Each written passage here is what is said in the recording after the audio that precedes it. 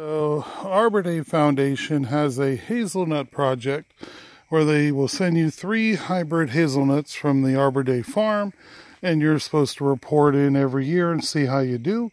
Within 3 to 5 years, you're supposed to have some hazelnuts. So that's what we're going to do. We got our areas about 10 feet apart. We got to go out about 3 feet so we get a nice horizontal root base and not vertically down, which would weaken our hazelnut trees. They're on the way, so I need to get busy.